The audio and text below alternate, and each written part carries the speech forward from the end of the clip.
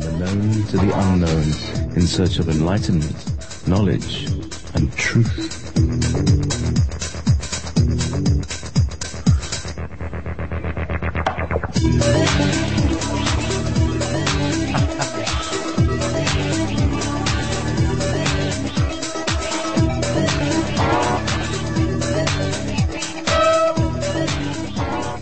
Good evening, good afternoon on Wolf Spirit Radio and Revolution Radio, 115% homegrown organic Revolution Radio. We are, that's right, we're 115% listener supported. We need more. We need that extra 15%, just to keep going through the month. So if you could, kindly drop some coins in the support. In fact, if you drop some coins, we'll send you a coin if you're in the States, and you give us $50, we'll give you a silver dollar. We'll give you an ounce of silver. It's a bar, but that's a dollar. A dollar is an ounce. That's what it is. It's a measurement. Anyhow, so it's very lovely to have you all here. And tonight I have a very special friend that I'd like to bring in just right now. And until she's connected here, let's just cover the time. And the guest I have tonight is a fellow Wolf Spirit Radio host, and we've been running a Thursday morning or Thursday afternoon, depending on where you are, or Thursday evening in the UK. But depending on where you are, we've been running this show on Thursdays, and about 20 weeks ago, she came up to me and said, "I've got this thing, I've got this message," and he seems to be some kind of some sort of person from some far galaxy, and he's like in a prison planet, and he's got a tattoo of a barcode on the back of his head, and he's known by a number, and he's sitting in a cell, and he's got shaved head, and he's like pale blue, and like a very very alien dystopian society kind of image of they were as a society completely under the control of reptilian overlords who were known as the Vinkala, who appeared to be quite innocent at first, and then they took over these people from within, and so we meet this person who was known as a number, and he gave himself a name. So before I name this person, I'm going to name my guest, who is my dear friend Jessica Morocco. Good afternoon. How are you, Jess? Hello, JP. How are you? I am very well. Oh, could you move the mic just a little bit away from your mouth? Okay. Yeah. Is that better? That's lovely. Yeah, that's lovely. Okay, good. Just a little overdriven. Yes, and so how's that for a synopsis of like where it started? Or how was it for you? And yeah, of course. Would you like to introduce yourself to the Monday night audience, which is Revolution Radio, freedomslips.com, Studio B, and as I said, we're a listener-supported station. So go to the support area and drop some coins in the PayPal. We've been doing this thing, and how did it start? Tell people about it, because it's become a lot more than it appeared to. A lot more than it appeared to be at the beginning, didn't it? Yeah. Well, I probably started when I was a child. I mean, I've been opened up psychically from a very early age, and had experiences where I wrote about in my book, The Sea or Violets in the Grass, where I recall a spacecraft hovering over my house and finding myself outside in the middle of the night, wondering why I was out there by myself. I was probably about 4 years old or so, and having a very distinct, clear vision of it, remembering it, and also this really distorted fisheye lens type of atmosphere where everything had this distortion. and my home looked like it was on the top of the world. It was very strange. And I never forgot that imagery, but we're not here to really talk about my book in particular, but I think it was probably because I was so open and open psychically, and also having a very unusual experience where I opened up to the Akashic Records before I recognized what they were at probably around the age of 30, having a full movie screen going on in my inner seeing.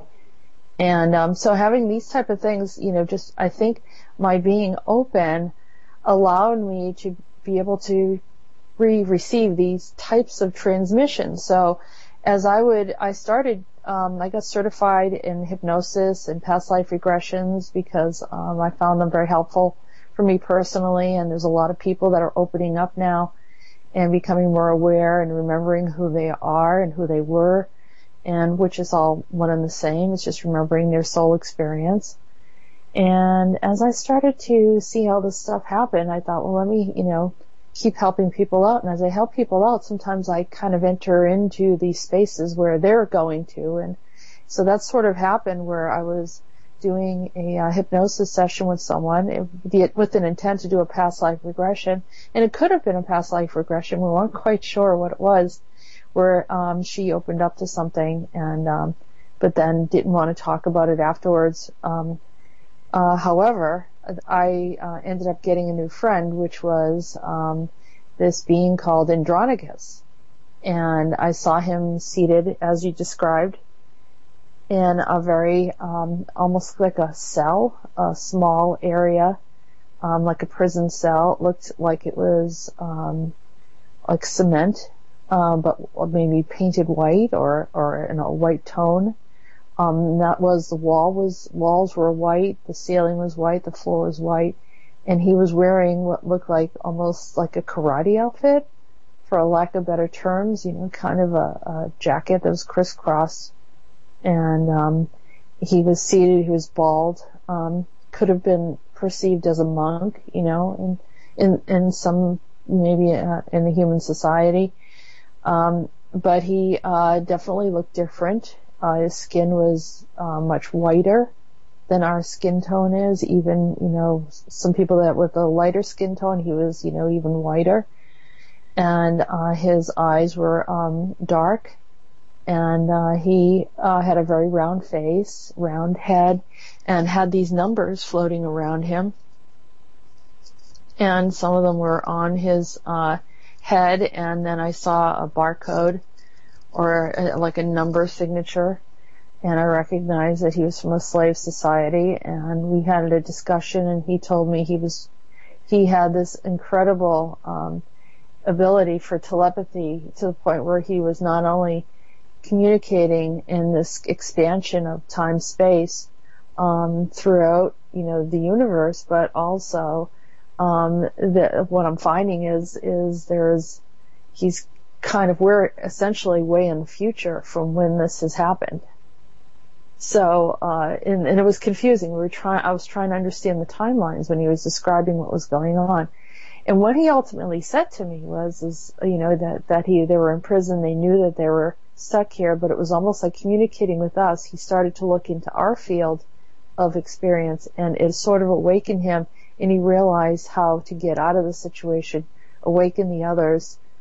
Then they get free of this slave experience and free of these beings, which were reptilian of nature, and then even having the ability to turn their society back to their original form, in a form of time travel or reset, what he called it. Is like a reset, maybe not a button, but of some sort, that enabled them to take their planet and reset it and bring it back to its original form. And said he was from Andromeda. He said that very specifically. So I'm hearing from him, I'm like, all right, I'm not going to think about it. I'm not going to process it psychologically. I'm just going to write down what he's saying. See if there's any coherency to this. See if this, after a while it will fizzle out. And that's what I thought. That, because you get these different ones that have come in and out and have spoken to me. Sometimes I speak to them once, sometimes it's multiple times. some of them have been with me all along. Some of them, it's just been a seasonal thing, or when I'm dealing with specific people, certain beings arrive, and I'll say it like that. But with Andronicus, it's been very intense. Every week I kind of sense him around, and I always say that, I talk to him on Tuesdays. I don't know, it's like a scheduled thing, but sometimes it's or Monday, it's just like right around that time. And, and I'm able to ask him questions. And so these are questions that I'm curious about. And then before you know it, it's expanding into this incredible wisdom. And, like today I was talking to him about Source, and the information that came through was just really phenomenal, and it wasn't anything that I had ever known. So, what I said to JP, right? I said, I don't know what this is. Maybe we can kind of do a run through, and I thought he had the perfect voice for Andronicus. Now, I don't really know the tone of Andronicus's voice. I don't hear him that way. I kind of hear and know what he's saying. But there is that calm wisdom that he has that I thought JP had the perfect calm wisdom that suited the character of Andronicus. And so, JP, you started to read through with me, and then I contacted you again, and I said, I have another one. And then I contacted you again. I said, it's still going. And I think we even at one point found that he said some kind of metal material was on the planet called crantinium, and maybe that's, it was just like all this like really unusual stuff. And what was really interesting is that I think, and this is my perspective, is JP it seems like it stimulated some of your thoughts. And then when we would do the show for 2 hours, and before you know it, it would spin off into other conversations that maybe needed to be unfolding live on air. And as we did that, other topics would come up, and I felt like it was cathartic in some ways, spiritually cathartic. I felt like it covered a lot of different areas that we hadn't thought about, but maybe were necessary. And even then you started talking about some of the inventions that started to come up around that time. And I don't know if there was a parallel or, inspiration from all of this that created that. I don't know, but it did seem to, happen around the same time. So, yes. I don't know. I mean, tell me what you think. Well, there's so much cross-pollination, we can call it, in it's been, the way it's been almost for me is like a weekly episode of like a kind of real life interactive Star Trek audio thing. And, you come up and it comes out about 4 pages, which is like a chapter. Yes. And it's like a chapter of a story that is interacting in some bizarre way with our own world. Things that he talks about occur in our world. The names are different. The energy is the same. And now he started talking about our planet and his interaction with people from our planet, and time travel, and as you said, the holographic reset of an entire planet. So you understand what that means, people. It's like, yeah, they may frack the hell out of the world, but we can reverse it. Because I don't know if anybody's aware of, Alex Collier has been talking about the Andromedans have this machine. It's like a holographic camera. And it takes a photo of you, and then you can wind it back through the years till you were healthy again.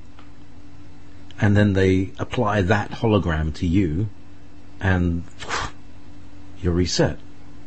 And so, and see, I didn't know anything about Alex Collier's work. Yeah, that's that on a larger scale, but that's the same principle.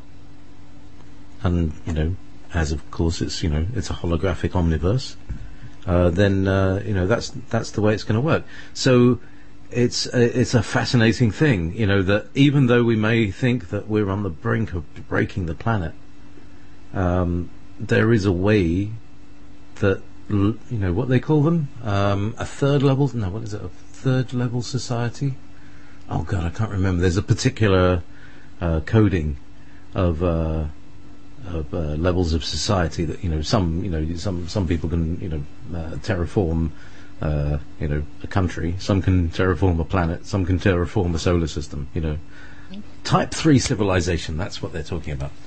Type 3 civilization is people that can move stars around and can probably do this holographic planetary reset. So that's what they did with their Andromedan planet. They reset the thing till back before the reptilian overlords came. So carry on, Jeff. Yeah, and they have a few different attributes that I thought were interesting. One is they're very mindful of plant life. And I would not be surprised if they were influential on the development and growth of their contribution as a society, the development and growth of our agricultural knowledge. There are many species that they discuss and interact with, and each one contributes something. But it's kind of a little humorous at times in how that Andronicus gets annoyed because of some of their differences and behaviors. Hey, Jess. Yeah. You just named him. We've forgotten to name him. Who? Andronicus. Yeah, no, I said it was Andronicus earlier. Did you? No. All right. So, because I'd forgotten to introduce him, and that's the thing, But yes, his name is Andronicus. He's called himself, and it's like it's almost like he's declaring himself as the galactic human. He is. He calls himself. He said that his culture is like our cousins. And also they seem to be our caretakers in some way, watching over us. And, I think early on, if you listen to the earlier transmissions, the Andromedan Strain, which is a movie, there were quite a few movies that had this type of society. And it was their impression that they were sending to us telepathically, not so much that was our future, but that was their past, or that was their experience at the time that it was being sent to us. So by the time we received the information, it already had passed and gone. But we were thinking that this is our future, and it's not necessarily so. And I think that was important for him to share that with us, is to not be dreadful about what's ahead of us, but to be more hopeful. And there's a lot of things that he says that are very, I find very encouraging. And also to show that, the struggles that he had is the same type of struggles that we have. And, as we have different cultures and different families that developed into, states and nations and borders, he had to deal with these different species. Part of his work was to go to these outposts. And when they went to the outposts, these other species were either there or some would arrive afterwards. And one of them being is the Vincala. He calls them the Vincala, which are the reptilian race, and the lizard type of race he calls a Sleetaran. And some people had mentioned that the Sleestack or something from was another show. I forget what the show. Slytherin from Harry Potter. Slytherin. Yeah, it's got that. It has this slippery, slithery sort of sound to it. The Sleetaran, and they're like there are many different kinds of reptile, and you have crocodiles, and you have Coatlicans, oh god, I've forgotten the names of them, geckos, and all these different chameleons. They're all different levels of reptile, and they're not all like the Komodo dragon, which is like all evil. Yeah, they're not all testosterone, which is basically their problem. You know, I was talking about this with Noreen just now. You know, it's the center of the brain that they've wiggled their way in, and that can control everybody right from the base center. So you've got to master the base center, got to establish a base. So there we are. We've got the Vinkala, and they're kind of on the run now from the Andromedans. But they're also like moving ahead, and they get into they go into the future before anyone else does. Start messing things up. And of course, what we got to realize is that your first meeting Andronicus from a long, long time ago. I mean, It's all like maybe hundreds of thousands of years, maybe even millions of years ago. Because time is an illusion, folks, as we all keep talking about. And it's possible to do this sort of stuff. It's possible to have instant communication anywhere, anywhen, with anyone. You just have to believe that you can. That's all it takes. You have to have a chutzpah, that you can do it. Yeah, but you just don't think about it. So sort of like that. All right, this is not happening exactly right now, and then you start getting into this space, and you see that time-space is I don't know, somehow like a folder system, just like pages. And kind of like those dimensions or whatever, they look like pages to me. And I've seen Shiva almost moving in and out of those pages. It's really cool. Just kind of, you can jump through those dimensions, but he also kind of passes through them, just kind of lightly like floats through each page. And that's, I guess it might have been symbolic how he was showing me that, but the dimensions are like veils, so if someone is seeing through, they always say that, the mediums, they see through the veils. Well, yeah, I mean, it's almost like you lift the veil and now you're in that space and this space at the same time. And, but although there is a difference, because there's a separation, but you just can't see it. So, the time-space is in the same way. So you're looking through this time-space. Not necessarily like a portal, although you may see a portal. You may see something that has this circular appearance, and it's kind of has a distortion, illusion, which that circular essence would have. But for the most part, when you're stepping through those dimensions, you don't have to go through a portal to see it.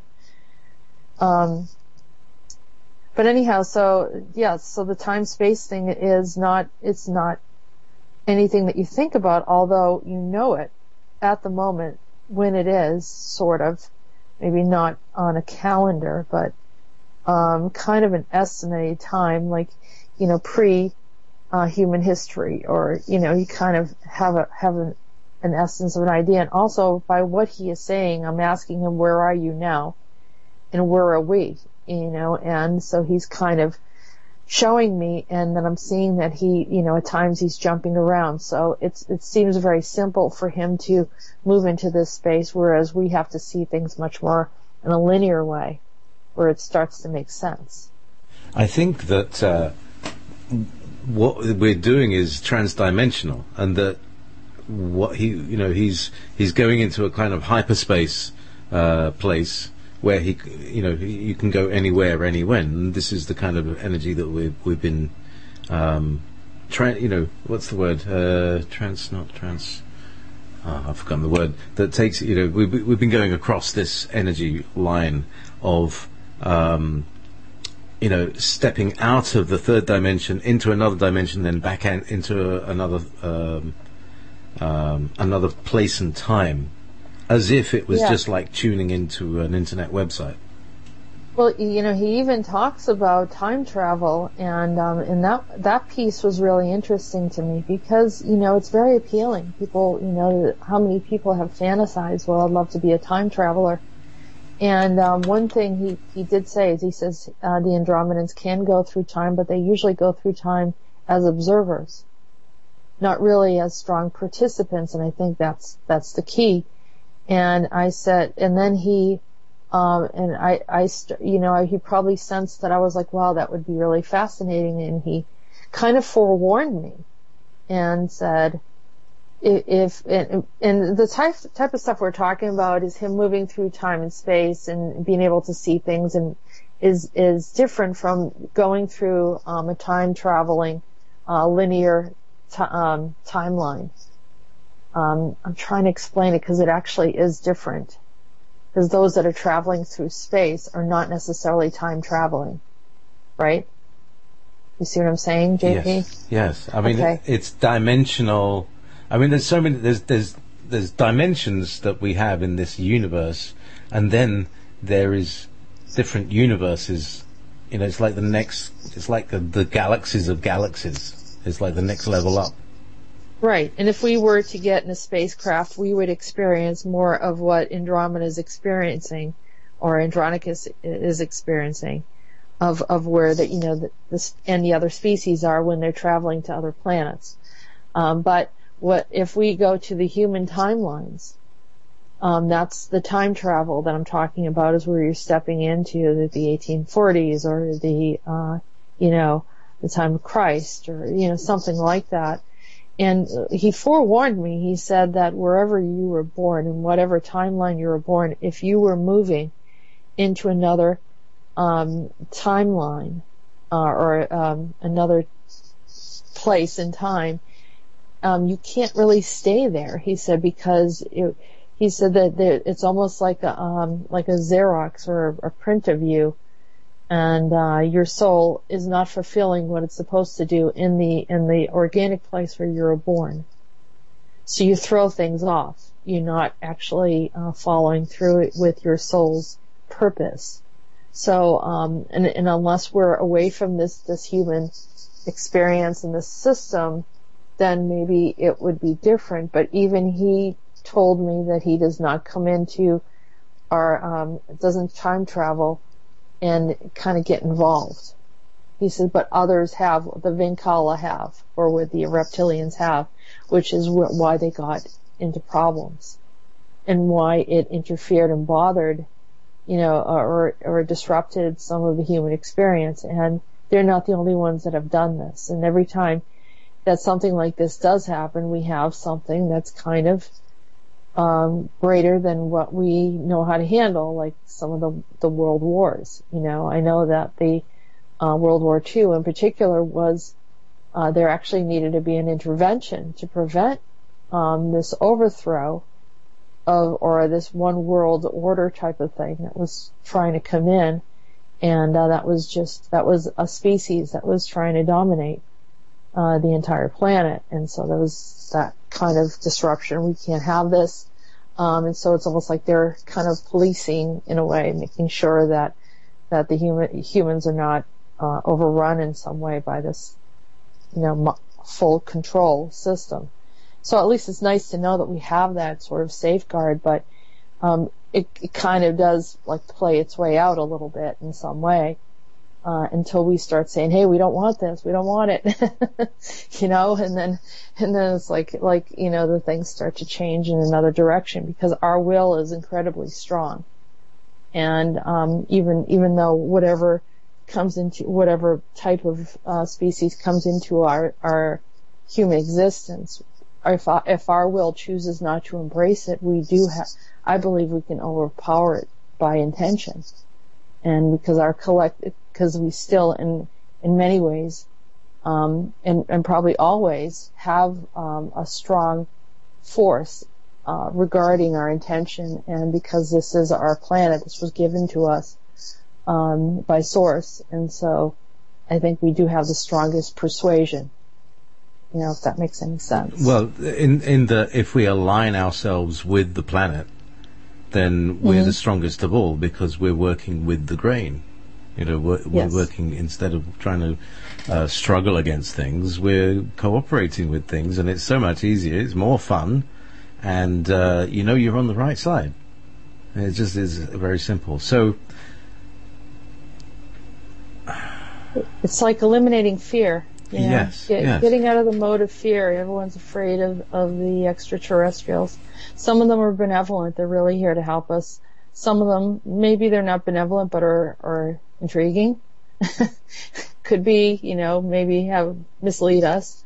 But they are interesting either way. And some of them are just, they're of the contrast, they call it. They're of the contrast. They're malevolent in a way. They're here to, create contrast of experiences, because some humans do want to experience some of these contrasts.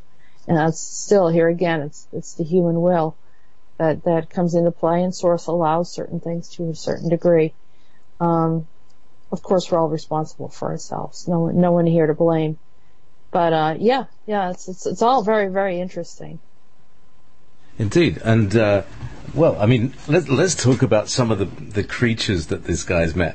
I mean, and first of all, let's talk about the guy himself, right? So, we first meet Andronicus, and he's a prisoner, and he's like pretty hopeless at the beginning, but like realizes that once he makes contact, things rapidly change. It's almost like, he was touched by an angel from his perspective, and that gave him such strength. So what happens is we see the transformation of this being from someone who was very passive at the beginning, and this is the whole thing about them. They didn't have very much emotion, and they're a bit all right, whatever you want, kind of very, very in service, too servile for their own good. And what this whole episode has given them, because of course this is a hero's journey for Andronicus, is his transformation, because he has to then actually deal with, and it's like in Star Trek when he's just, we've just made friends with the Klingons, and the Romulans are like, we start to understand them at least. They're still hostile, but we get the idea. And we've now got the exchange students and stuff like that with the Klingons, and so we have this. They get a handle on the Vinkala, the reptilian force, and are now kind of chasing them back towards Earth to try and stop them, wreaking havoc elsewhere, because I think that they would be the tall whites? They're kind of a tall white reptilian race, aren't they? They seem like regular reptilian, maybe greenish, brownish.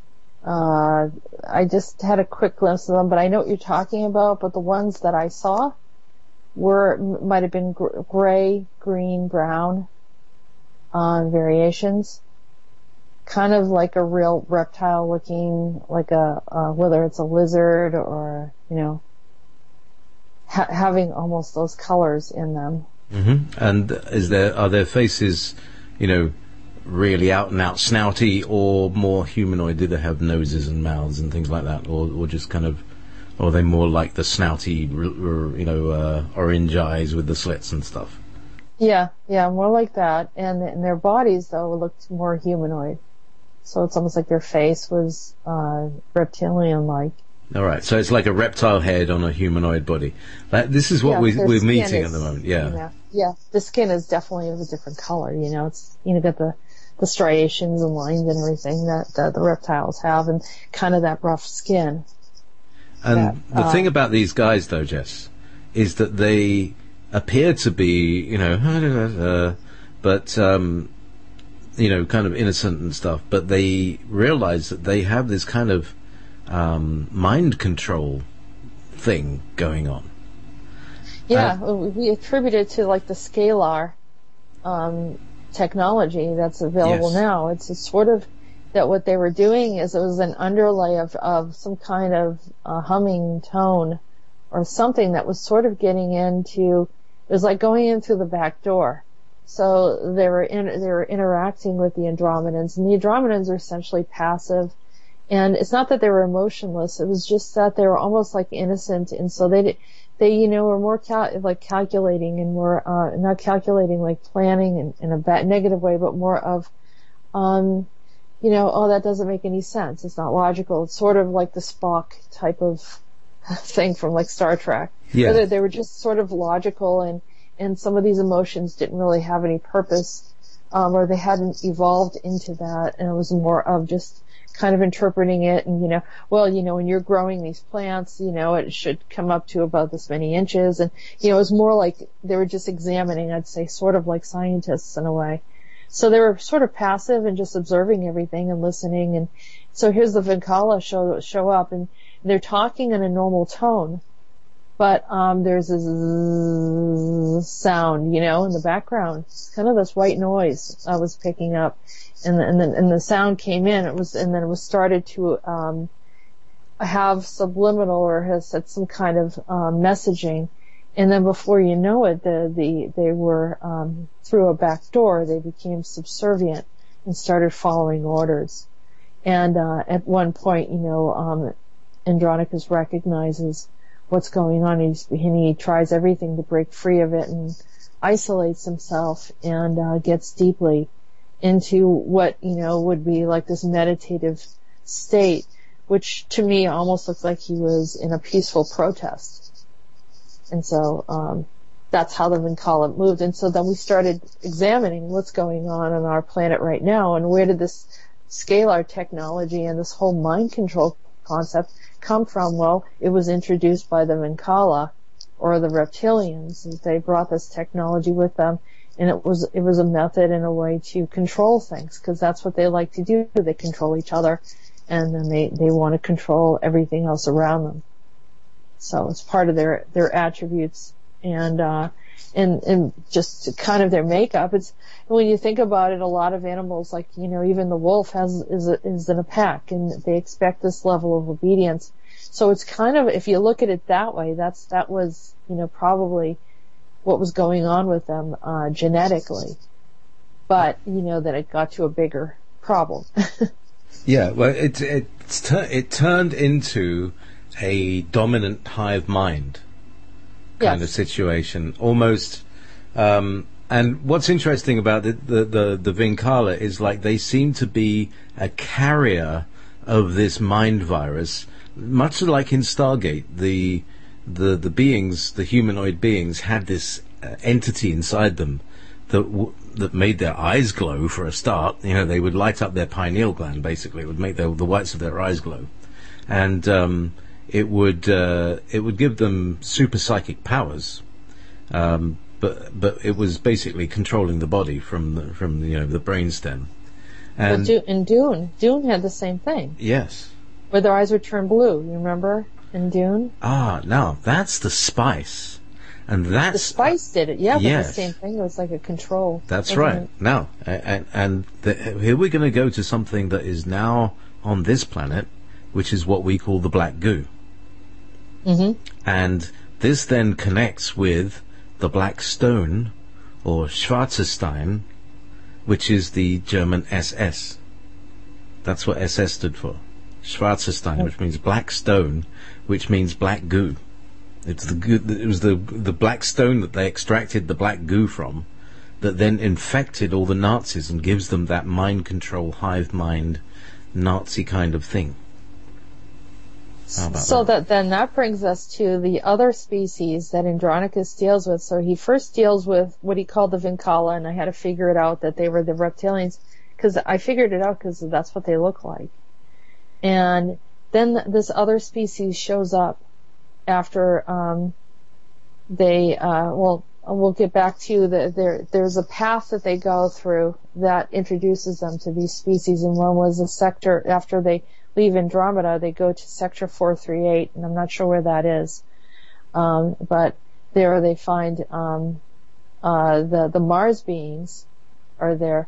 But then there's the other being that they find on the blue planet Zephyron, they called it.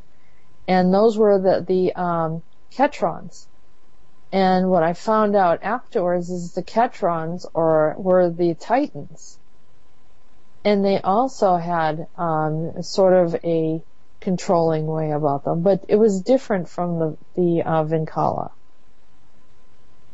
I'm trying to. Well, when we first met, I'm going to pronounce it slightly different, as I've been talking about, because I think there's something connected here with the Ketrons. right? Because we come across these Ketrons, and they're like he says they're like a larger cousin of the Vinkala, but they're not the same. They don't. They look very human. Yeah. So those are the large whites, maybe that you were looking for, the Titans. Yes. So the tall whites or the Titans, and the names that are starting to appear are starting to sound very familiar as what we call the Titans of old, right? So we could say that, yes, that Andronicus is talking to us from a period that we know beyond our classical period, and back to the time when the stories that arose in the classical period actually happened, like the story of Gilgamesh and all of these things. And so Andronicus is starting to meet these people, right? And it's fascinating. I mean, how fascinating is it, Spock? Fascinating. Oh, come on, say it again. Fascinating. Yeah, that's how fascinating it is. Because he starts talking about various names, and right. these are names that start to sound familiar. And there was one, and this is before we met the Ketronians, I think, or the Ketrons, that we met a female, and they called her a queen, because I believe that the reptilians call all females queens. In the same way that we call a female cat a queen, and we call a female dog a bitch, that you would call a human female a queen. You see? Mm-hmm. Or they, you call a bovine female, you call that a cow, and you call a bovine male a bull. It's just a name, not a rank. I'm not sure, but who knows, because it might come back that way. But do you want to talk about the human female and what her journey was? Because it was pretty terrifying. Well, the journey went from Andromeda, in this really state of catastrophe. It looked like the planet was burnt and had a lot of issues, and all the vegetation was dying. Then they did the reset. Once that Andronicus and his crew members knew that everything was okay, they had to start going to other outposts and collect some of their people. And one of them was Sector 438. So they go to Sector 438. They see that planet was also had quite a bit of destruction, but they end up getting their people free and take them along, and then they end up in the blue planet Zephron. And on the blue planet Zephron, they find these species. One was the Ketrons, they called them at first, and then the name changed to the Ketritons. And you can see where this is going. So you've got Triton and Tron. And of course, Kronos comes up later, and we realize that Kronos is involved from more of a distance. And then Prometheus also shows up at some point, because after they leave planet Zephron, they go on to their next outpost, which is heading to. They call it. It's really Saturn, but they're calling it Satar. And so all of these, the stuff unfolds. But so the primary characters that show up on Zephron are really the players that we've seen so far is the Titans, and then the Mars planet beings, which they call the Lucido. And I don't know why he calls them Lucido. And I think there's another species on Mars they called the Vonita, and there might even been a third species there. But the Lucido particularly are like scientists, and they're always mixing and making stuff, and they also can step into black holes, which is none of the other species seem to be able to do that. But they're smaller in size. They're maybe either more dense in size, or maybe about 3 to 4 feet, I would say. Whereas, the Titans are really large. They're more giant, and I think they were even scaled down so that they can interact with the Andromedans, who the Andromedans might be a taller version of us. And so you have, the Titans, which is the Ketrons, the Andromedans, the Mars beings, which are the Lucido, are there, and then the Sleetaran, which are the lizard beings, and then there are the Aldebrans, the beings from Aldebaran, and they are females. And those were the queens that we talked about. The Aldebaran queens. Tell us about them. Well, they show up at some point where, it starts off, but we'll get back to now we're going to set the stage now. So the Vinkala come to Zephron, the blue planet Zephron. They go there, and then the Vegas are there. The Vegas are sort of the overseers. They are Shiva and some of the others. There's some others there, and one of them is Gupta, right? That sort of like a teacher to the Andromedans. It's kind of, they're benevolent. Whenever all the species are around, they kind of keep order of everything. It's almost like they're not partial toward any, but if one of them is not doing what they're supposed to do, then they kind of remind them that their time is up and they have to leave. And so the Vegas asked the Vinkala to leave because they weren't behaving. And they kind of, the Andromedans sort of kind of take control of Zephron, not by force, but because they're similar to the Vegas in a sense that they're sensible and they're overseeing everything. And as they're overseeing everything, they are curious about what happened to the Vinkala. I mean, they're a little fascinated by them. They were dominated by them for so long that they kind of want to keep an eye on them. They don't trust them. So they go over to their camp and they come up to this space where they hear a woman's voice. Now, the Andromedans don't have their females there, or at least, their mates. They don't have anyone there with them at that time. And so, they're hearing a female voice. They're curious of what's going on. And so they go over and they see this hole and they go down this winding staircase and go in, and they see this woman who's tied up, looks like she has been abused, and claims that she is a queen from Sumer. And so somehow the word, it's almost like the French word ami or amis, A-M-I, so he calls her Sumer Amis. And then I started thinking, I'm saying, wow, that name sounds familiar. And it was Semiramis. I realized that he was talking about Semiramis. And he said that she was a queen and that she went in and then she came back out again. And so she was in the other dimensional space. Well, what they did was they rescued her and they pulled her up. But what they didn't realize is when they were rescuing her, they were actually pulling her out of the timeline. So then, at some point, they bring her back. All the species on the planet said that you threw off the whole timeline and it interfered and caused an imbalance. So he was asked to return Sumer back into the portal, because apparently it was a portal. He thought she was just in the Earth. He didn't realize he was pulling her out of a portal in a timeline. So what it seemed to do, Jess, they seemed to discover basically like a Stargate room, and they could see her on the other side. Now, here's the thing. How was it that she was appearing in this Stargate? How did that happen? Because that does that always, that doesn't normally happen, does it? No, the Vinkala put her there.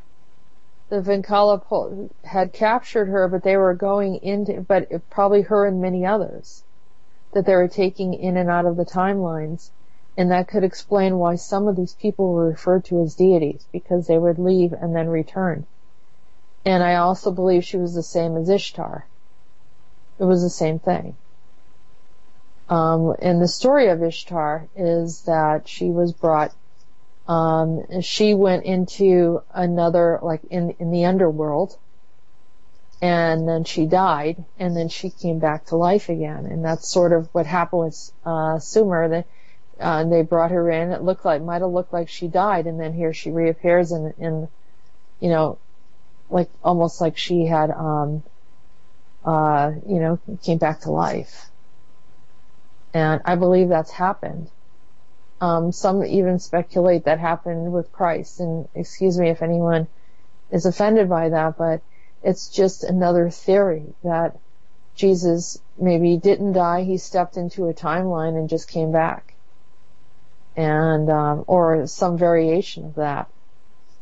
So, there are, with the, reptilians, and what I'm seeing is that they were jumping into the timelines and trying to alter certain things, and particularly by taking humans out and then putting them back in maybe wrong places, or, making them appear as deities, which, they're essentially humans. So something goes on when you have time traveled. Mm-hmm. You develop a level of consciousness that is, well, I think it changes your dimension. I remember William Stillings, a real time traveler, saying that going through the jump room, which is the gateway to Mars, was now what was the word he used? Calibrating experience. Which is an interesting thing to say. But it's like, sure. I imagine that what he's meaning by that is that it puts things into perspective and leaves your stuff behind. That which is you gets teleported, and that which isn't you is no longer there. When you use a teleport machine, it kind of cleanses you of the bugs.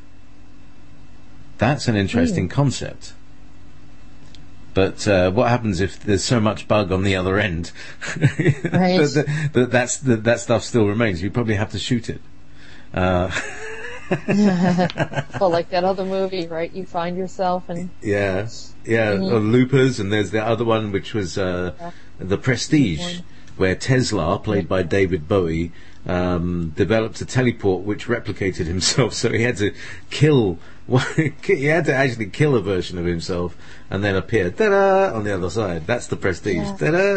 Anywho, so time travel and Semiramis and dimensional travel, that the idea that she was to she would disappear at one point and everybody thought she was dead or something, and then she appeared somewhere else and her legend continued, and that became a mystery, and the mystery can easily be kind of explained by the use of time travel, eh? Yeah, and I had no idea where this was going, and when he called her Sumer, it was because she referred to the land, or like the Sumerians, this was where I'm from, but he thought that was her name, and you know how that always gets confused. But there is this relationship that develops between them, which is something that wasn't intended to happen either, because she was of a different species. And there was a romantic interlude that occurs, and then soon after they're asking her to leave, and now he has this emotion that he didn't know existed. And the fact that he is absent of her, and he longs for her. There was a connection in between, and so you're seeing that as time goes on, and as these transmissions come through, that he's having emotions, and then he starts to develop this kind of philosophical view of his life and space and everything else around him. It's like we're getting to watch him evolve. Absolutely. And we're seeing him evolve, but without the suppression of emotions, but by the experience of going through emotions that at some time feel like they're going to destroy him. We get all the drama of that, and we get this very calm voice describing these possibly terrifying or traumatic situations that he's going through. And he learns how to make hard decisions. It's as I said, it's just like a TV series. And so one of the reasons that they wanted Semiramis to leave was, they all felt the disturbance in the force of the whole thing, and this is the key to the transmission, is that there's like this trans-dimensional relationship going on that, like Doctor Who and his TARDIS works across time and space. Anyway, we'll be back on the other side of the top of this hour with some fascinating stuff, and maybe we'll accept that phone call who's been calling all the way through. Don't go away, don't go away.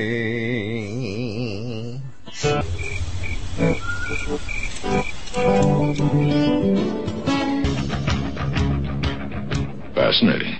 Yes, indeed, it is fascinating, and rather than Vulcan, we'll be dealing with the Vulcans next, actually, probably on Muggs' show on Wolf Spirit Radio.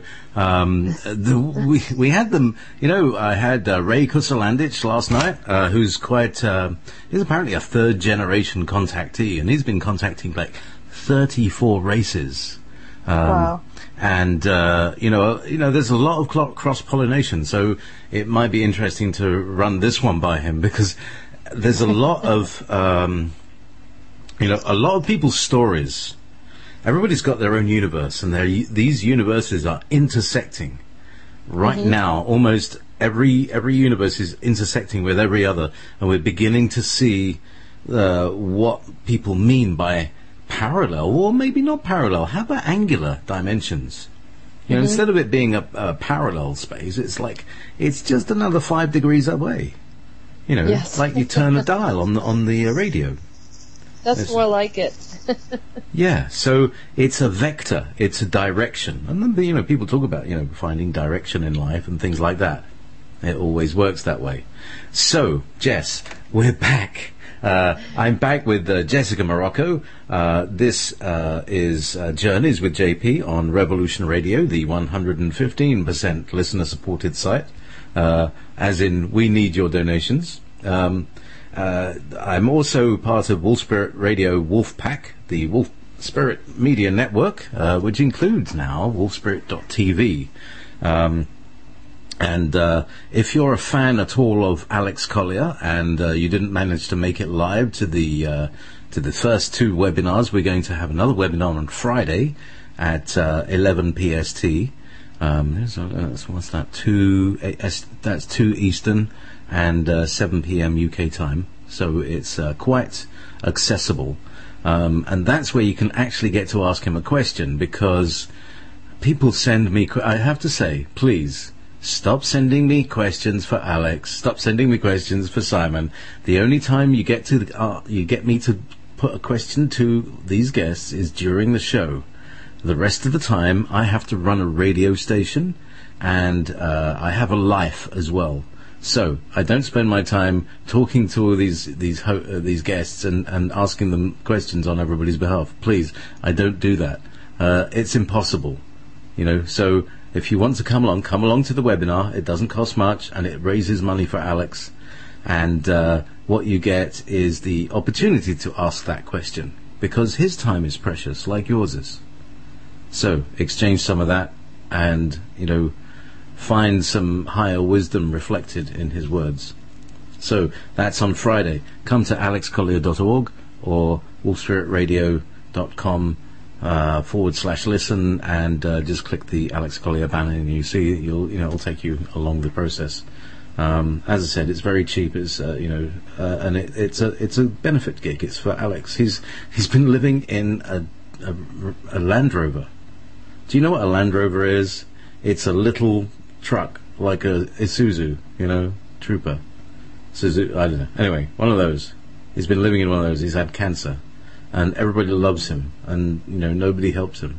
So we've decided, James Harkin, who is an angel on this planet, and I have arranged some gigs for him, benefit gigs. So come along, and you can ask questions there and support him. We don't get a penny, James and I, not for these ones anyway. We're going to do some more. We're going to do some paid gigs, and it'll be a slightly more deep interaction that you have with the host and with the guest. So to that end, here we are, back in Andromeda. Oh, cool. I like that. Well, I do want to add that Alex Collier is a fellow Andromedan who's, it's just another extension of that suffering that they went through.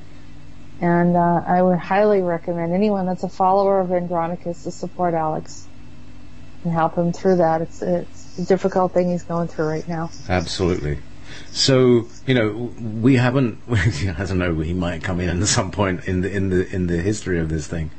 Yeah. But I'm not even sure if we're that far back with it,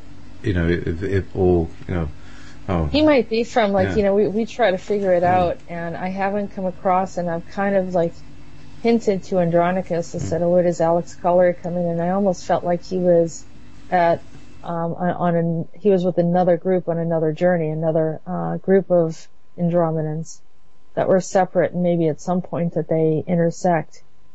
But it seems like they're journeyers, they're out there, they're kind of working for the universe, and part of that is in this traveling state where they're going from these different outposts and learning and kind of intermingling with the other species. So I kind of have gotten the feeling that Andronicus, that Alex Collier was not exposed to Andronicus, but maybe he was. I mean, maybe I haven't even talked to him about it, and I don't think you have yet either. I don't know. No, well, one of the things is that what I wanted to do was to kind of gather the whole thing together in a document. I thought it was only going to be about 5. I thought it was going to be about 5 or 6 little messages, and then it would end, and But now we're on episode 20, and it's looking like a mini series. It's looking longer than a mini series. It's looking like an entire season. And it's kind of writing itself as a chapter. We could probably give this to a screenwriter who would make a fantastic adventure. And this is the thing that Alex was talking about right away. 2 years ago, 3 years ago, we were talking about him in some unpublished interviews because they were for a book that he's written. And he said that if he ever wanted, if he ever had the idea of starting over again, that instead of going out and saying, "Hello, I'm an Andromedan contactee," and wait for the shit to fly, what he would rather do is to actually write a book that was a story, like a science fiction story. And that's what he did, and it's called Captain Dinar, The Adventures of Captain Dinar. And we recorded these a couple of years ago, and I was very inspired at the time, and I made a little theme tune, and it's a cheesy little science fiction theme tune. I don't even presume that he's ever going to use it, but that's the tune that I've been using for the interviews that I've done with him and for the webinars. Okay. So the music that you hear at the beginning of this thing is the theme tune for this non-manifest science fiction show, which is The Adventures of Captain Dinar. Now, The Adventures of Andronicus is a whole other series. That should have its own theme tune then. Yeah. So maybe we should. Maybe I should. I think it should be very, very tone related. You know what I mean? Yes, very monastic. Yeah. Oh, maybe not. But yeah, there's definitely this kind of outer space kind of thing. Yeah, and it can be sort of maybe a little bit lighter, and maybe more spacey sounding. Yeah, kind of. Hey, more like this. Hang on. Let's see if I can. One of these.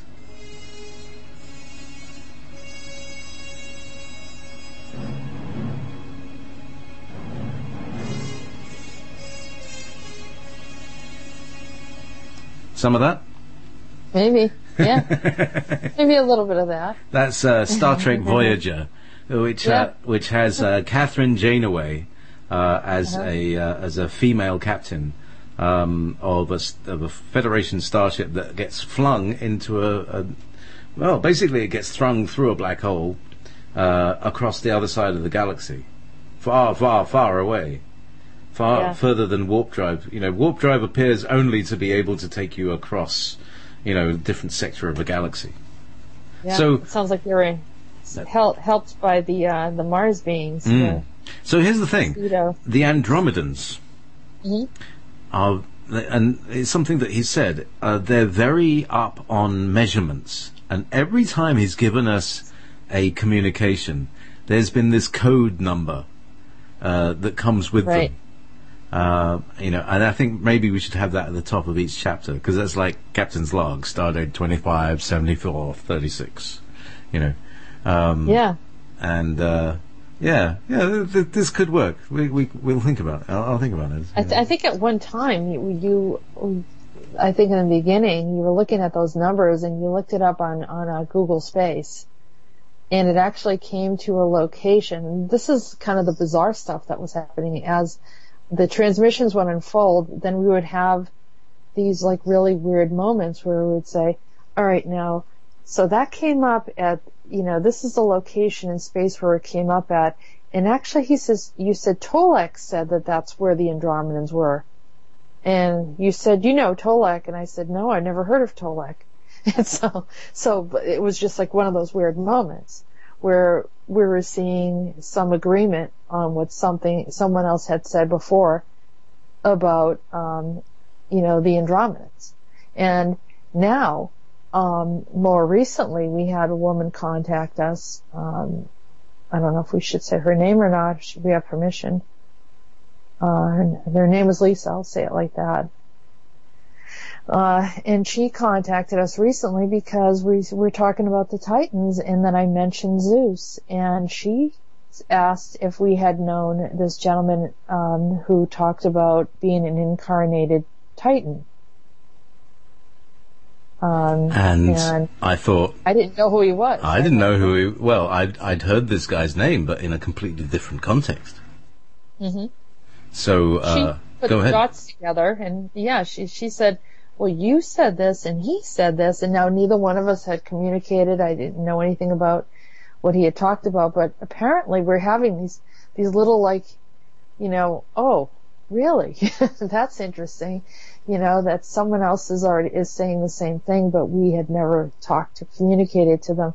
So it's kind of, for me, it feels like a nice little validation and encouraging me that some of these, these things, from my perspective, did in fact happen. But, of course, that's my perspective.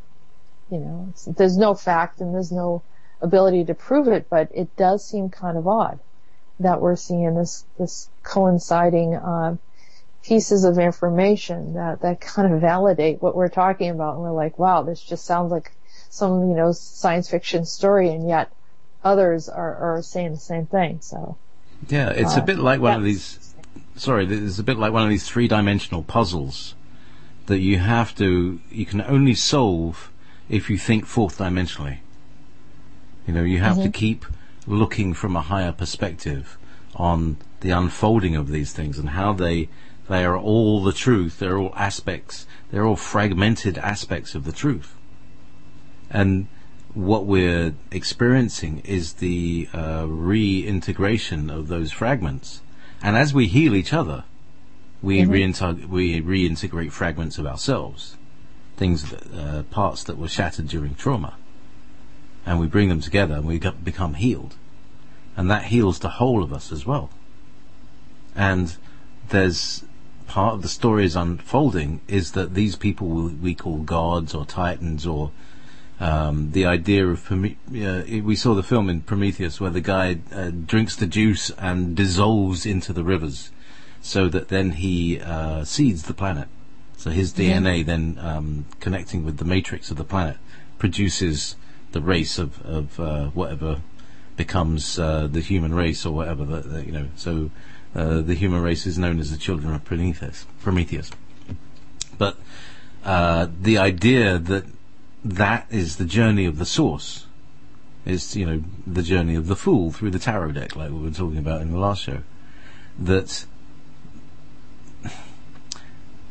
Prime is it now? He came in as Teos Primus Prime, Teos. as Teos Prime or Primo Teos, right? Primus Teos. Primus yes. Teos, which means first creator. Yeah, you know, they talk about a Deus, you know, Yeah. and So then it was Primus Teos, which evolved into Prometheus. yes, Yeah, and what's really weird is I'm seeing like the earlier name, and then I said, oh, that sounds like, and that's what it was. You know, it was like Semiramis, which was Semiramis, is the later writing about it. Same with Primus Teos, which was Prometheus. You know, that it evolved into that, and Ketron, which turned out to be Tron later on, and Ketriton, which was Triton. And there was another one too that had its hang on evolution. a second, because Tron is now Metatron. Is that right? It's also Metatron. Is also yes. Metatron. So, you know, it's like You asked me, and then I asked him, and he verified that. Told me yes. And so this is the thing. It's like we hear these names, and a lot of them, it's like they're almost like a prime minister or something like that, or president. It's an office or a state of beingness, like master or something like that. Again, we use words that confuse us with personalities, and so it may be possible that maybe many beings are called Primus Deus, or Prime Creator, or representative of the Source, number one on this in this place, on this plane. You know, it's like it's not the name of someone; it's a position of something, of someone. Well, the Primus seemed to be the name that they had. Now the Ketrons or the Ketritons, because they become the Ketritons after a battle between Ketron and Ketriton. They're brothers. And Ketriton actually cut off the arm of Ketron at one point, but their arms grow back, apparently, but they're just like very, very like aggressive, very, you know, just as the story of the Titans were, you know, just very physical. And and also, you know, they're about, you know, who gains control. And so whoever gains control then takes the name over. So at some point there'll be a Titan, you know, so the name Titan somehow takes the higher level, and then everyone takes on the name. So that's what their group becomes. So I mean, this is the way they were explaining it to me. So at some point, then there's this one that's very disruptive, and his name is Borkum, but they end up calling Andronicus really doesn't like him because he's very obnoxious and very loud, and so they call him Barkum. He calls him Barkum. Because he's barking around, and he's. Yes. I can imagine, like a kind of rhinoceros type fellow. Yeah, just constantly, you know, saying things loud and boisterous. And so what I'm starting to see is there's these levels of command. So Barkum is like of the lower command, but the ones with the KE or the you know, the Ketron, Ketriton, you know, KE sounding before the name. There's also Kraton that shows up later. And these are the ones that are sort of like siblings of, I don't know if they're siblings and related to Kronos, who is then like their overseer, their father. And then there is the Prometheus, which is like a commander. And then there are other commanders. The commanders seem to have a higher ability. So at some point they all have to depart from the planet Zephyron. Zephyron ends up getting polluted in some problems which we think are the Mars beings that seem to have a trail of, you know, indiscretions that they do on each planet, because they're like scientists and they're experimenting, and then they alter the field and the chemistry of the field. And not deliberately, but I think they're sort of kind of haphazard in a way. And they're like Werner Eckert. They're Nazi scientists, basically. Yeah. They don't care. They don't care about people or the heart. They're just mind people. That's their thing. Yeah. And then they go through black holes. And like I said, they're small, but they're kind of, don't underestimate them. They're very smart, and they build cities. They use the ability to potentially they could have been the ones that created our pyramids, or the anti-gravity. They have the ability to use anti-gravity, and they can move things, so they don't need their physical strength. Whereas the Titans are pretty strong physically, and they're giants. So at some point, before the planet Zephyron gets destroyed, we talked about this earlier about the queen, which was Sumer Emis being there, and then she having to leave, and then at some point there's the visitors from Aldebaran and their queens. And, I said, what's the name of the head queen? And they said Sharia. And I said Sharia. And it was, like SHE, hyphen, REE, hyphen YA. Sharia, something like that. So I tried to, phonetically put it together, and, she was very demanding. She wanted to be worshipped. She saw herself as a queen. It was very much like the priestesses of Dune. Oh, the Bene Gesserit. Bene Gesserit. So that's their character. They're very controlling. Yeah. And they again use that voice. They use sonic control, didn't they? They did, and so there's that attitude, and the Mars beings were very subservient to them as well. And then they started to bring in the Slitarin to assist them, and they were building a city or buildings for the Aldebarans.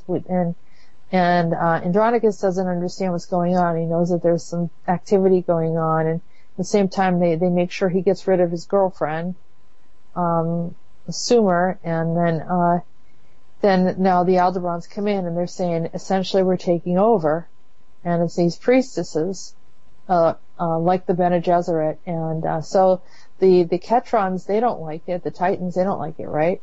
And as well as the Andromedans don't like it, but the Slitarin and the Mars beings of Lucido, they kind of are subservient in helping them already. They're already under their control.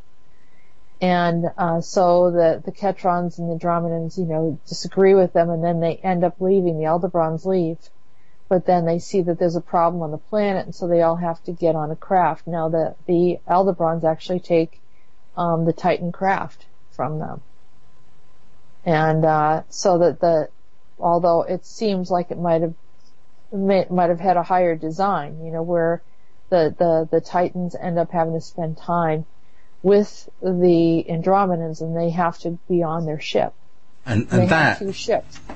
That moment is very reminiscent of the time when in Star Trek they first kind of came on board with the Klingons, and the character of the of the Tritons is kind of like the Klingons. They're like bikers, aren't they? They're like, it's like,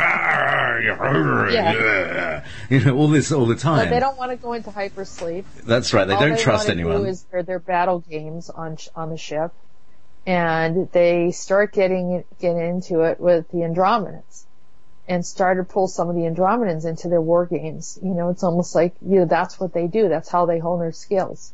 It's like they're sparring. They're doing all this stuff, and Andronicus is out of his mind. He's like, wait a minute. We're trying to run a ship here. What is going on? And, this is supposed to be a controlled space. And you've got all sorts of, probably physical, bantering and fighting, and, but all in, their own, like you said, that kind of bar scenario where there's this aggression happening, and they're kind of going at it. And, so Andronicus is just like a little overwhelmed, and he's looking at them, and, he's not sleeping. He's right at his wit's end, and he's about to lose it. And somewhere out of nowhere arrives Primus Teos, And this guy just steps into the room. Right, and so he's upset. And he's not happy. Like, wait a minute, you broke our security. How did you get on the ship? Who are you to come in here and try to take command of my ship like this? So he's, immediately on edge. And Prometheus, tries to explain to him and has a discussion and gets everything in order. And also removes, a few of them, including Barkham, from the ship. Sends them, somehow transports them off the ship. It kind of, there's the feeling of he kind of drags them by the scruff of the neck, get out of there, he just comes in and sorts the whole place out. Right. And these guys scatter, don't they? I mean, they respect him. They're scared of him. And the command is Prometheus, is they have to listen. And even though they begrudgingly do, and I know that Barkham does not really care for any authority, and so that really makes it hard on him. And he's immediately, considered to be removed, sent back to maybe a training field where he has to do some hard labor or something. But the others are, kind of in agreement. And what he does is he tells them that they all need to go into hypersleep. And they didn't want to. But they do that, and so Andronicus is finally gets some rest. The only two that stay awake are Ketron and Ketriton, which are brothers. And then that's where they have their battle over who's going to be in charge of their tribe. And that's just so typical of reptilians, They wait till everybody else is asleep, and then they hatch out a plot between them. Right. Or they battle out between them, all right, we're the only two left now. Okay, so it's either you or me. Okay, one of us has to be the leader, right? Right. Oh, so we got a battle to the death, right? Right. Okay, so who should we start? And it's that kind of, and I can, it's a real face palm, because imagine you got these two kind of arguing Klingon brothers on the deck of the Enterprise, and there's Picard just sitting in his chair staring at this whole thing with his face in his hand. Yes, like what's going on? But not only that, Andronicus gets shocked because he sees, he sees Ketriton cutting off the arm of Ketron. He's just like, I've had enough of this, and he just cuts off his arm, and he's like horrified, like, what did you just do? That's your brother, I mean, it's beyond him. Because here you have this simple, very loving, kind, hey, let's sit around the circle, let's share our food, let's give to one another. And then you have this brutish behavior. It didn't make any sense to him. And, he was just beside himself. He just didn't know how to understand it, and they didn't trust him, and he didn't trust them. And towards the end, they start to understand. He also realizes that they can grow their limbs back, so that's not a big deal. But it's sort of their rites of passage to do these things and culturally understand, and he's learning not to be judgmental of it entirely, but at the same time, he's kind of appalled by different things here and there, That's fascinating as well. Especially when you talk about this guy called himself Captain K. Have you heard of this guy? He's, spends 17 years on Mars, being part of the Mars Defense Force, battling against reptilians and mantoids in the North Pole of Mars, guarding a gated community that houses billionaires. Wow, that all came out in one go. That was quite good. See what the name is, Captain K, like the Ketrons? Well, he's got a reptilian. He's a hybrid. He's a hybrid super soldier.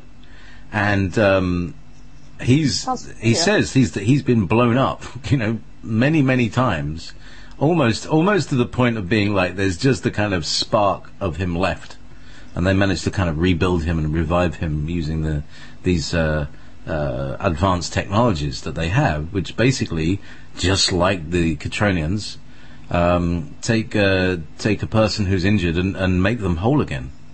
Yeah. Amazing, eh? Yeah, it is. So, So there we go. So we got these two brothers, and so the one who loses the arm basically is the because he can't do the command thing with his index finger anymore. So the other one wins and is therefore the director, right? Yeah, is that the way it works? Mm-hmm. Okay, so becomes the head of the group now, and they have to listen to him. And his name is Ketriton. Ketriton.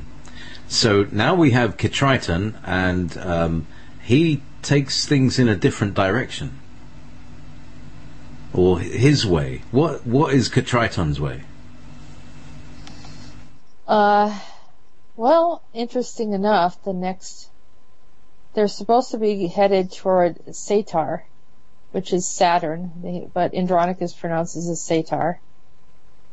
And they end up, I don't know if we've introduced this yet, but they end up in Neptune. All right, no, I haven't been to Neptune yet. So this is coming up in the future episodes. Right, and who's in command? Triton. So, Triton on Neptune. That's how he got there. Yep, that's how he got there. Okay, so we have Triton, we have the Triton, the Trident, and the Trihards and Blowhards. So we've got the beginning of our mythical history that is actually occurring outside of our planet. So when we may look for Mount Olympus, we may be actually talking a metaphor, or that they had, they got other homes, like or Dick Cheney's. We were at one of their outposts. Yeah, that too. Yeah. Interesting that Captain K has a K. Indeed, yeah. It may be that the is part of the reptilian language that is like I was saying on Babylon 5. The characters are called Jakar, Jaquan, Katwan. They've all got this in front. Like in Zulu, they have the sound and different things that are pronounced on. It would be very interesting to hear what mantids sound like and things like that if they actually spoke non-telepathically.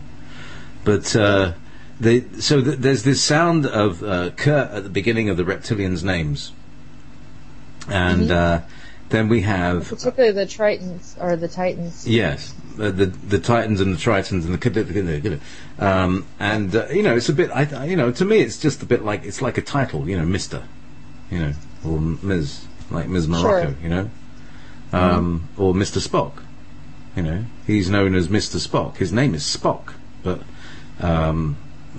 Captain Kirk calls him Mr. Spock because bit of a prefix. Yeah, he always gives people. The captain always calls people Mister. If they have no title, they're Mister. Whatever, because they're somehow. What the heck are they doing on the bridge, Mister? What are you doing on the bridge, Mister? And so you become Mr. Spock and Mr. Anyhow, Mr. Zulu. So meanwhile, back in Andronicus' world, he's finally he's finally got the brothers have got peace. Primus Teos has taken away the arseholes and put the rest in deep freeze, so they're all out of the way. Is Triton now happy and able to let Andronicus get a night's rest? Yeah, they really look at Andronicus as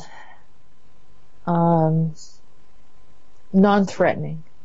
They could have harmed him. They could have harmed all of the Andromedans.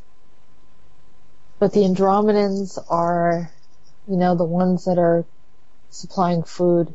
They're the farmers. They're caring for the atmospheric stuff. Here they're carrying them in a ship. So there's somewhat of a gratitude that begins to develop, and that the Andromedans are at first, Andronicus is very, very upset when he meets the Ketrons, in Ketron in particular, because Ketron puts on this really loud tone that is piercing to Andronicus. He's very put off by him, and the Vegas, and in particular Gupta, have to pull him aside and say, you need to not be angry and resentful toward them, but because neither one of you get along, you're going to have to kind of work it through. And so they get to understand and know a little bit about each other. And so the hostility and the aggression, which it was kind of, like a dog walking down a trail and another dog shows up and immediately, the hair is on end and their teeth are showing and then there's a bark. It was the same thing. The Ketrons were doing that. They're trying to intimidate the other species immediately so that they can get it under control right away. And once Andronicus recognizes that, he realizes that there is some form of understanding that they develop, and there are attributes about each other that they do seem to like. And so it was meaningful for the crews to kind of get together and take this trip, so there's a form of gratitude that takes place. But there is something that is noticeable to me that Andronicus doesn't, he's kind of so accustomed to seeing it that it was not obvious to him, and that was a black stone that I noticed on the back of their necks, kind of behind, above the shoulder and beneath the head, the vertebrae in that area, was this black stone that was protruding and almost looked like it was connected directly to the vertebrae, and almost sort of like a horn looking piece, but it was pure black. And I was wondering what that stone was, and all of the Titans had them. And I said, well, what is that stone? I said, that did not look unusual to you. And he said, with all the unusual things about them compared to us, that was something that at least bothered us. Just to... It's like you wanted to notice something weird about them. They're already weird. They're already beyond our experience. Yeah, you can really understand that. So, but you brought it to his attention, and and of course, we've been talking about the black stones of Shungite, but there's that's the good black stone, but there are bad black stones which are also quantum entangled, which are probably, I believe this stuff comes out of stars. I believe this black carbon material comes out of stars as it's like a carbon arc product, because a star is an enormous carbon arc. Anyway, long story. It's an electrode. It's not it's not a bomb. It's an electrode, and it translates energy from the higher dimensions down into the lower dimensions. That's why it's cold out in space and only warm on the surface of the planet. Anyhow. Yeah. So. Yeah. Go on. He sees, he looks at the stone, and so he doesn't get back to me until the next transmission. He starts telling me the story. It was like he started thinking about it, and he said that he asked Ketron, I believe it was Ketron, about the black stone. And Ketron took it out of his neck and then handed it to him, and went to hand it to him, and he said no. He goes, because he put it in Andronicus's hand, and Andronicus was ready to put it on the back of his neck to see what it was like. And so Ketron said, you can't do that. You're not one of us. And so immediately, there was this feeling like, well, what exactly is this?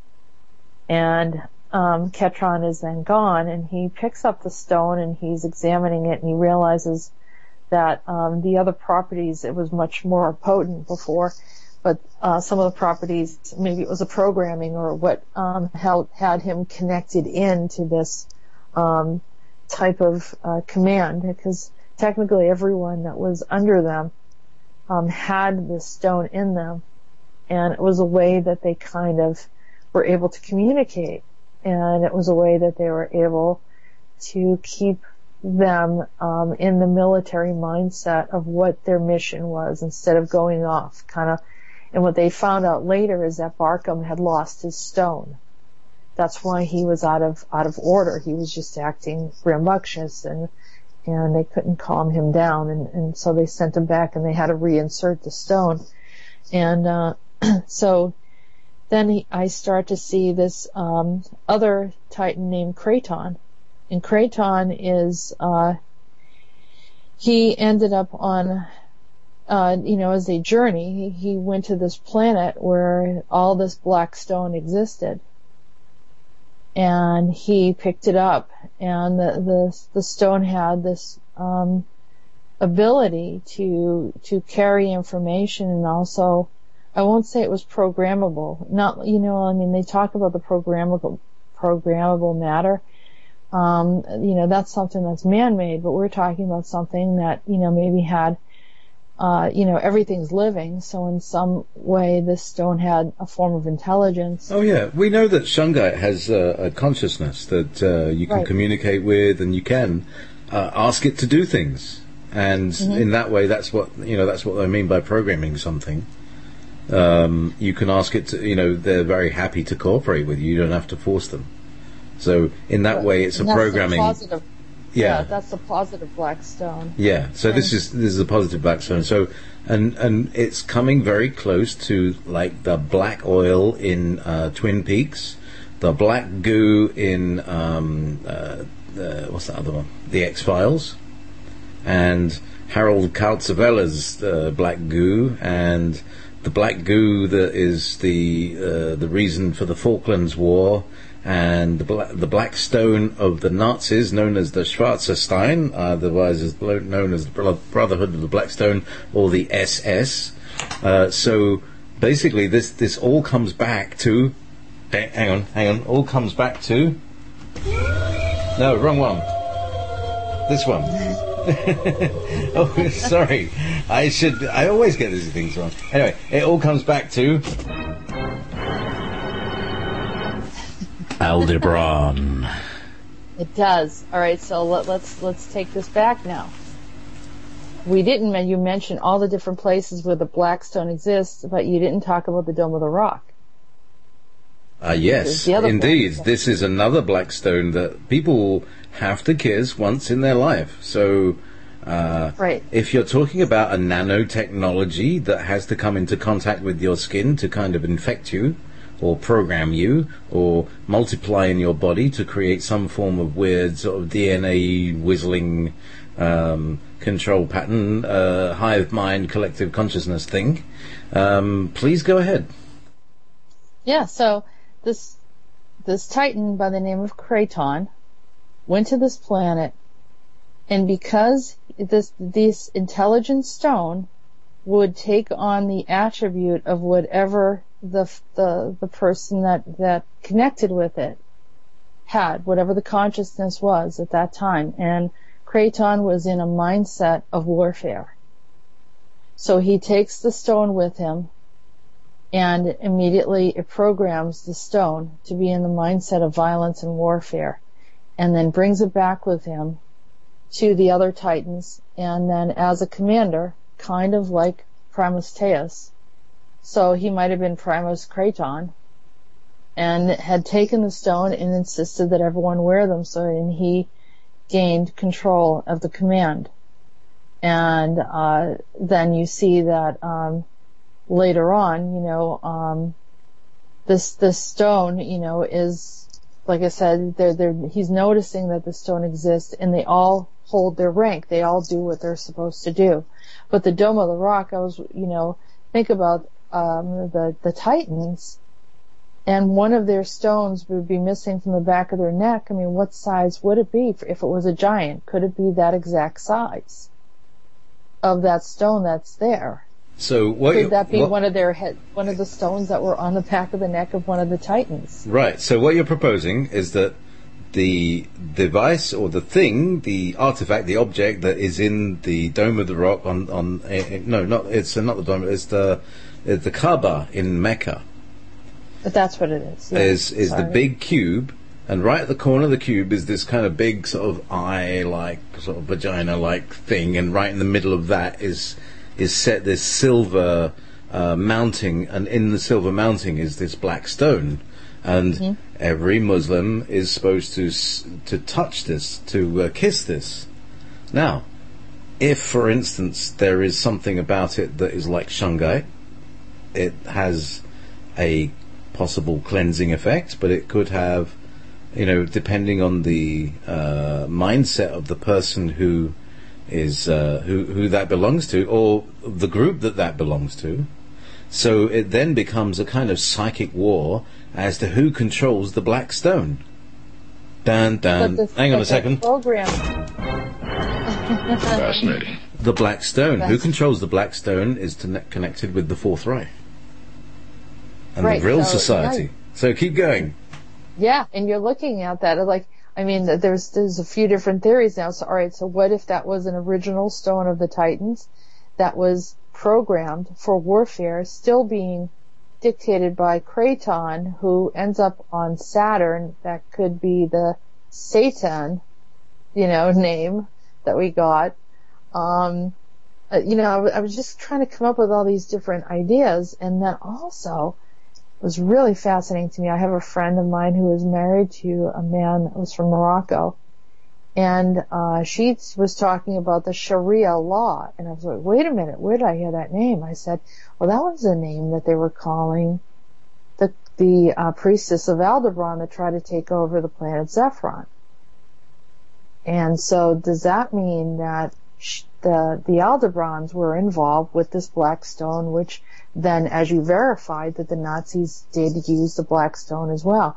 So the Aldebaranians, did come through, and maybe they're the ones that have reprogrammed the stone. So there's just these different theories of these off-planet beings coming in and trying to influence our experience through, an off-planet stone, or space stone, as you have it. And look how it's influenced that part of the world, where what's their thought mindset is a form of warfare, which coincides with the Titan experience, is everything's about war. So it's a theory. I mean, obviously I couldn't prove it, but it's something to consider, and it adds more to some of the origin about the black stone and what maybe where it possibly came from. I don't know if it's one and the same with the black goo, but it does seem to have a similar effect. Well, what it seems to be is something to do with a particular formation of carbon, which is what we call on Earth shungite, or buckyballs. Now, I believe that buckyballs are the product of stars. It's like the it's like the build-up, like the crystal build-up on something, and it occasionally gets ejected and then thrown into space and may land on a planet. And it's a big chunk of the stuff, and it's black. And it's like the arc lamp remnants, Imagine if you had a massive arc lamp like they use in the cinemas or searchlights. You eventually get this dust at the bottom of it because you have to keep, it gets used up. A lot of the carbon gets burnt away and boiled away as carbon dioxide, but some of it, ends up... Anyway, so basically you end up with carbon product, and it gets ejected out of stars and lands on planets and has intelligence because it's part of a star. And it's part of the cosmic stuff. And it's programmable. And so if you have a very powerful psychic person picking up lumps of this and sending them out with intent, then just the same as what Nancy's been doing by sending things out with good intent, this guy sends these things out with manipulative intent, and that's what happens. Right, or whoever is in charge of the programming of this black stone is influencing all those that are involved or interacting with it, whether it's on this planet or off-world. Exactly. And so if you had an evil Nazi organization underground in the world, and you had a device or material that could instantly communicate to everybody on a quantum level without having to use radio waves or any other form of communication, that you just go remote control and everybody switches on. That would be handy for you if you had that sort of organization, wouldn't it? Yeah.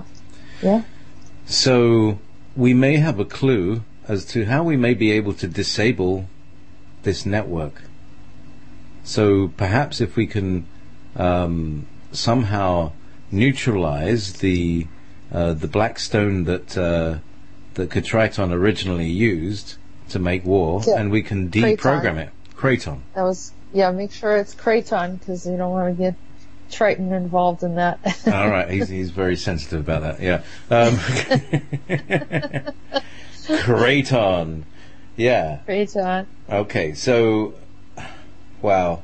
I mean, this has been an amazing journey, Jessica. We've got a YouTube channel there, Studio 9 Jam, and you can go there, and I've got a playlist. I'll pop the playlist in the chat room here. I think that's it. Yeah, which is, you can listen to all the episodes, and it's great. It's like maybe we should do an audio version, like the Hitchhiker's Guide to the Galaxy. It was just originally a radio show. So it's just me and Jessica, and I'm reading the voice of Andronicus, and then we talk about it a little bit, how it all kind of interacted with our lives, and it's just incredible. So, Jessica Morocco, please, your website, how do people get hold of you, and what else do you want them to know? How can they hire you? Do you do private readings and stuff?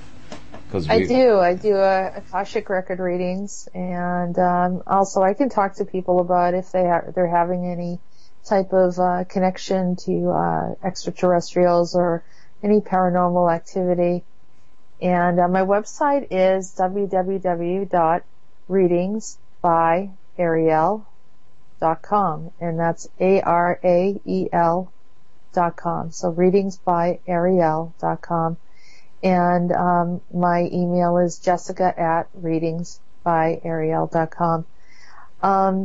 So I can be reached, if someone wants to schedule an appointment or have a discussion with me. I always love to talk to people about, whatever their experience is. If they want to send me some information.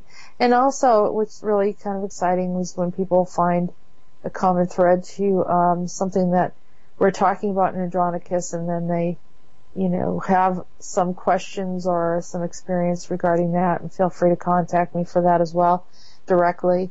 And listen to the show. I mean, we also have these on YouTube. I just felt like that was something that we should do, is kind of archive them and make them available to people to listen to. That we probably should identify and highlight each transmission, so you kind of can filter through which ones you want to hear. But listening to it, right from the beginning to the end sometimes is the best way, and you're going to get pieces of information in the after talk that maybe you can listen to or pass over, but there's a lot of a lot of good gems in there too, that some of the topics that we discussed that might be helpful to you.